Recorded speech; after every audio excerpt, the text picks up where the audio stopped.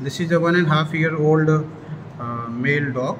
So this is a stray animal, but looking like a very good breed.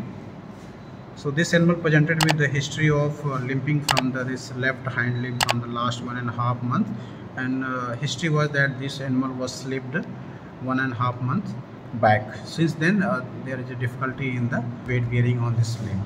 So we have taken the ventrodorsal view of the hip joint. So we found both hip joints are normal, and but during physical examination we find some problem in the stifle joint.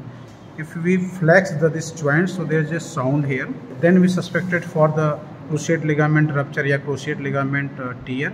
So for the diagnosis of the cruciate ligament rupture, there is one test, that is the drawer sign. In drawer sign, what we do, so we hold this distal end of the femur with this one hand, and then the proximal extremity of the tibia with the other hand, and then we try to move this tibia cranially and caudally. So now you could see here. There is a clear cut translation of this tibia.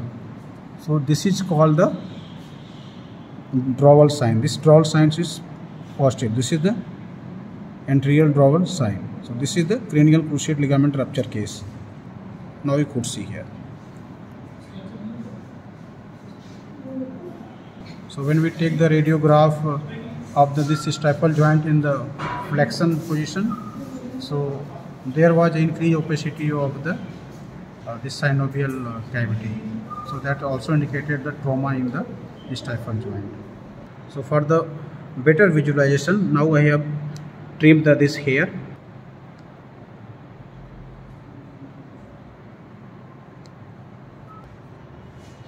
Collateral ligament appears normal. There are two collateral ligaments. One is the lateral collateral ligament, which started from the distal end of the femur to the proximal end of the tibia, and similarly the one medial collateral ligament.